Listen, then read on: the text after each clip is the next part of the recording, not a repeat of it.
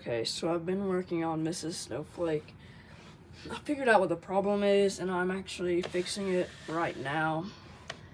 I didn't have the gearbox with the spinning knob.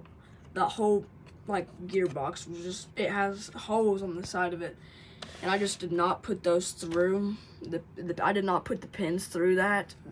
So that's why it was doing that super weird dance, which I'm trying to fix that right now. It's a pain for me to try to, there's gotta be an easier way of doing this, but I just cannot get those holes to line up for some reason.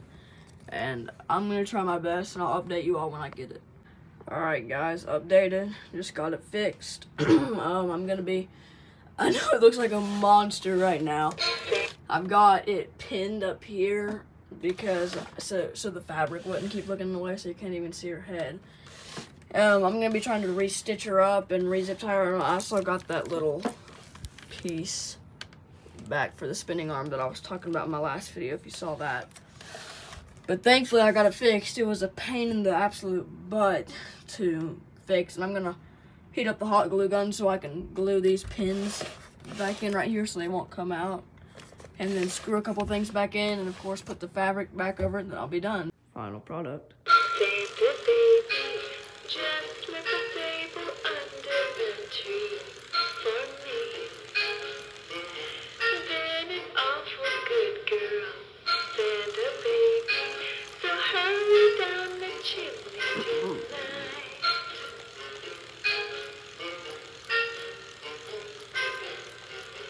Santa baby, a 54 convertible to light blue.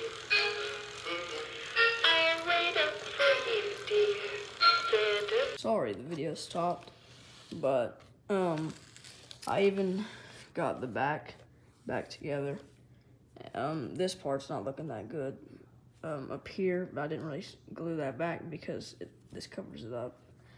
And I tried to glue it up nicely, but I'm gonna do some more work to it. I even got a new zip tie on there, so yeah. And like I said, I got a new piece for the plastic piece over the belt. If you're wondering what those are, they're banjo picks from a banjo, because I play that. So, thank you all for watching, and I'll see you in the next one. Glad I got it restored. It was a pain in the butt, but, yep.